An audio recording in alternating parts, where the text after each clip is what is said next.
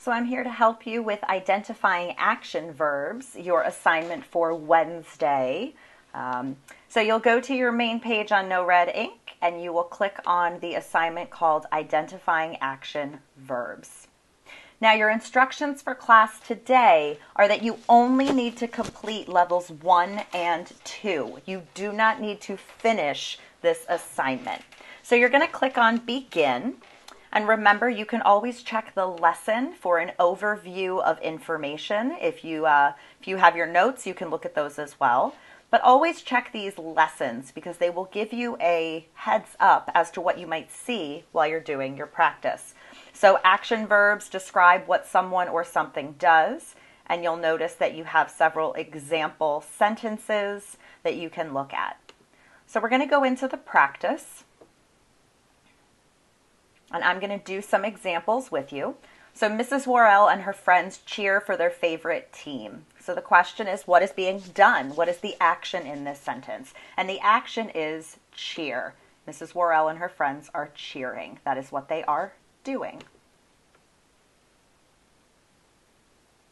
The gym teacher knits Eliza Hamilton amazing sweaters. So again, we're looking at the action of the sentence, what is being done by the subject, and in this case, the action is knits. So that is our verb. Neville Longbottom washes his hands very carefully before bed. That's a Harry Potter character in case you're not sure of who the heck that is. So the action in this sentence, what Neville Longbottom is doing, is washes. That is our verb. And see, it'll pop up and tell you that you've finished level 1. Now, if you miss seeing that message, notice up here where we have this blue circle, we have 1 star that is filled in. That lets you know that you've completed the first level. And when you finish the second level, you'll see the second star gets filled in as well. So I'm going to finish my level 2 so that you can see my examples if you need them. The chemist scatters confetti on Simba's table. So the action in this sentence is scatters, like he's scattering the confetti all over the place. That's what the chemist is doing. Draco Malfoy sorted the jelly beans by color. Another Harry Potter character. Lots of Harry Potter sentences for me. So what is Draco Malfoy doing? He is sorting. So our verb is sorted.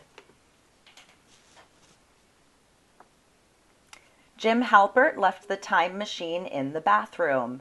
So our verb in this case, the action that Jim Halpert is doing is left. What did he do? He left the time machine there. He put it down and now it's still there. So that is our action verb. Harriet Tubman's book club members always explain the plot of the story to me. So notice our sentence is getting a little bit longer now as we're moving through the practice. But remember, we're still only looking for the action. What is being done by our subjects? So the members explain the plot of the story. So what they're doing is explaining. So explain is our action verb. And notice that it says level 2 complete. I have my 2 circles with my 2 filled in stars. So I am done with my practice for today. We are not moving on to levels 3 and 4 yet. We're going to come back to that tomorrow. So you'll hit exit practice. And when you come back to the assignment, it will tell you level 2 achieved. So as long as you see that, you will be done with this topic. And you should be around 46%, somewhere between 40 and 50 is usually where you are at the end of level 2. Hopefully this was helpful. Let me know if you have any questions. Email me or check in with me in Blackboard.